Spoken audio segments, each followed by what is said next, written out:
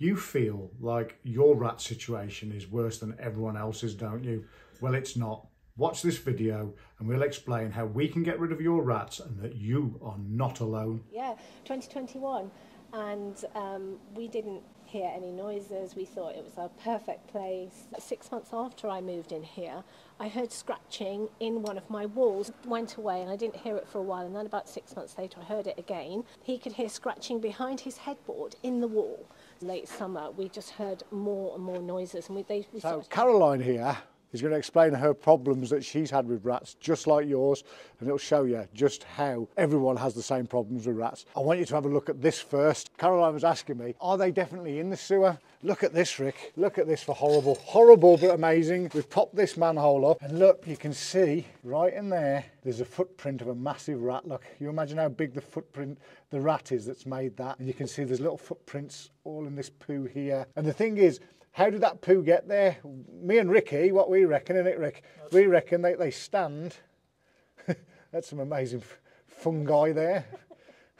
Fungi. Oh, that's a rat dropping that it's growing on, look. I swear the cilia are moving around, look. Off those. But I think what happens, we reckon, Caroline, that what happens is the rat stands there, waits for a jobby to come through, right? And then it goes, oh, there's a nice one full of sweet corn. And it picks it up and it pulls it on there, because there's no other way that poo can get there. There's nothing from here that's sloshing up there. So it's pulling them up on there and eating the poo. That's disgusting, isn't it? That's some beautiful fungus though. Nature is beautiful. Tell us some more. So you moved into this property, brand new, dream home, usual thing. Well, November 2021, 2021, and we didn't hear any noises. We thought it was a perfect place, and then my neighbour found a hole in the front of her property over there, and we never thought much of it really. I just thought it was a bit odd, and then about 6 months later we found a hole on our side. And where were they? They were here, weren't they? So these have been appearing. Yeah, they were down here. Right underneath the building, weren't they? Yeah, along where there's a water meter there. There's another water meter over there, and this was where the holes were appearing. And there's probably around a lintel. The water meter. Yeah, there's a lintel, and you could actually see it when the hole was exposed. You could actually see the fabric of the building, because my neighbour said, I don't think this is right, we shouldn't be seeing this. Absolutely, and you were kind of convinced, weren't you, like a lot of people, that the rats was outside getting underneath your building? Because I saw one on my patio, because there was a problem with the bins over there, the communal bins. Yeah, so, I should have a look at that in a bit. I talked to the developer and said, you know, do something about these bins please, because, you know, it's a rat problem. And he just said it wasn't his business to do that, just the management company, and to talk to them. But what happened is, about 6 months after I moved in here, I heard scratching in one of my walls, and it was very low down. And it was right next to my bifold doors, and if I put my ear in to the wall I could hear more. And I told my husband, and he said to me, you're imagining it, you know. Women always know, guys. Women know. Listen to your wife. Listen to your wife, they always know. He absolutely didn't believe me, and I never thought much of it, because it kind of went away and I didn't hear it for a while, and then about 6 months later I heard it again. And then my son told me in his bedroom, which was to the left, well, it was above the bifolds, around the area, he could hear scratching behind his headboard in the wall. So they'd obviously come up the cavity and they were scritching and scratching around. And that's when my husband said, oh, maybe we should do something about this. But we kind of sat on it, hoping it would go away. Last year, about summer, late summer, we just heard more and more noises. And we started hearing pitter-pattering. Because I think, when I look back, I think that we heard these noises a long time ago, but my husband would say, did you hear that noise? And I'd say, it's just the fridge. It's just settling, like the people who built the buildings. These holes allegedly was appearing because the building was settling down still 4 years on, like, you know. And it's like, no. Honestly, we just thought things like the fridge, because the fridge makes funny noises, you know, when it's turning on and off and things like that, and it's built in, or it was just like, you know, it was a pipe clanking, all these kind of things. And when I look back, I realised it was obviously creatures, because in the last, like, let me think, 6 months, we've heard actually pitter-pattering, very gentle, in the ceiling above where the kitchen is. It's a nice part of the world here. They're posh rats down here. And then we started hearing, like in autumn, we started hearing a lot of heavy running, and we started hearing noises in the walls and all over the ground floor. And also we started hearing really tearing of wood, or it sounded like wood. Yeah. The last pest controller said it was just a bit of insulation they would be tearing up, but it honestly sounds like they're gnawing on wooden parts of the building, the fabric of the building. I really don't know.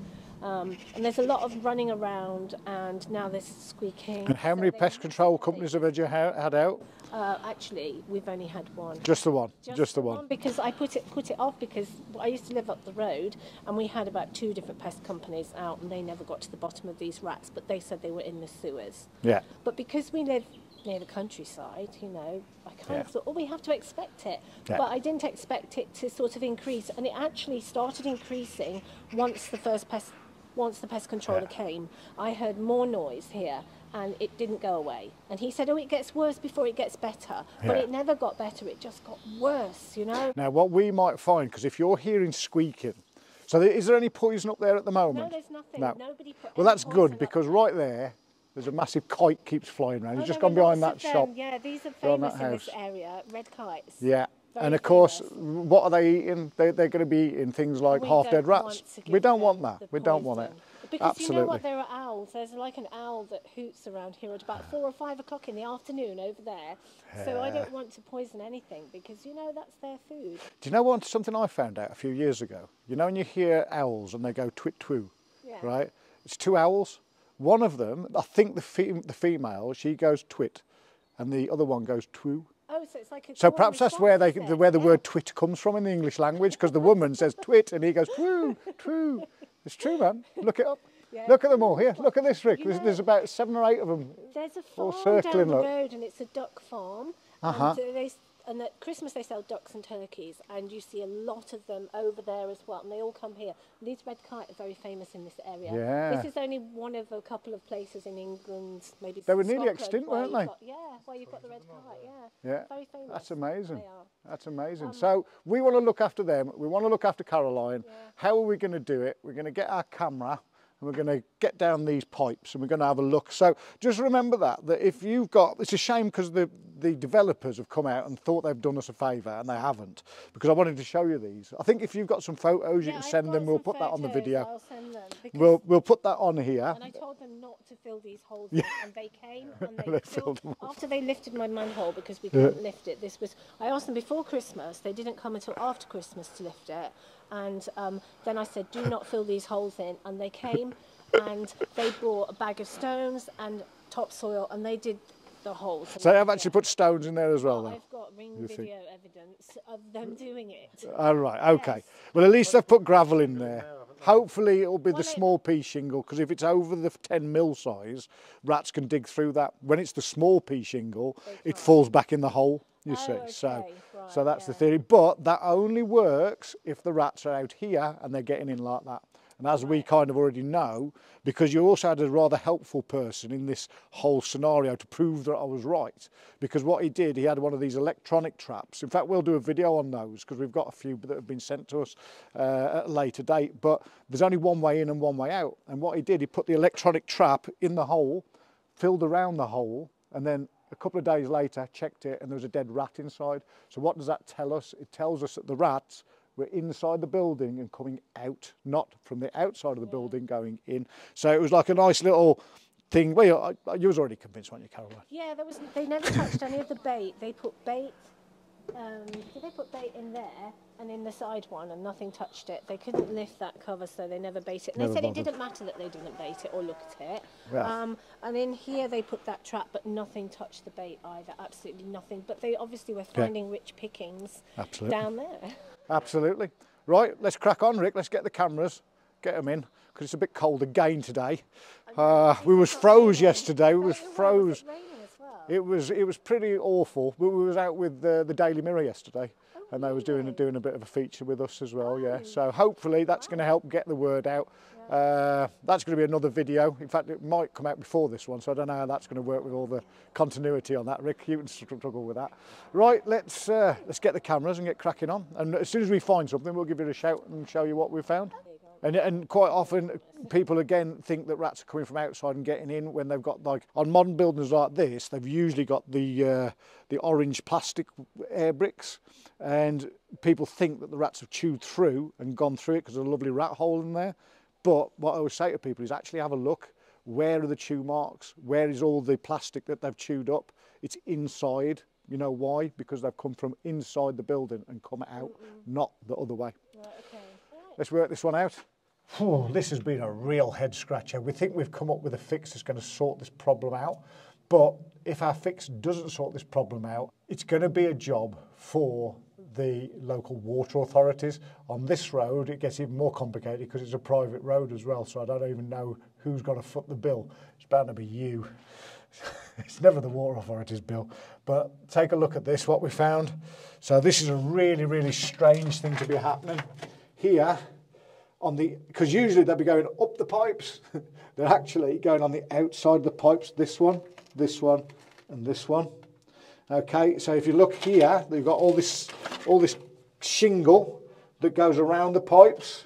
You can see all the footprints on the top, look, where the rats get up here, and then they've burrowed. And what they're actually doing on this one is they're going around.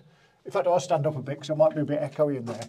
What they're doing is they're going on the outside of the pipe and they're following the pipes around, and they're going around and they're going to the manhole, the small plastic type manhole that you might have, and they're actually going around the manhole, and then they're getting on the other sides of that pipe and they're going 3 points into the house underneath the lintels where the pipes go. But on this one, they're actually going on the outside of the pipe from here all the way over there. It's crazy, man. But that's how the rats are getting from here to our customer's house. So the water authorities, basically their job is to come out and block all these holes up, and that should be problem solved. Tell me, do you have a rat problem that no one can seem to get rid of? Do the rats keep coming back? Do people keep coming out putting poison down? If so, perhaps you should watch this playlist here about all the other rat-free lifetime guarantees we do. Or you might want to go straight in and get a rat-free lifetime guarantee. Here's the link for that, and that'll take you there. I hope you really enjoyed the video. Caroline is now rat-free, and she's rat-free forever. Why don't you copy what Caroline did and get a rat-free lifetime guarantee?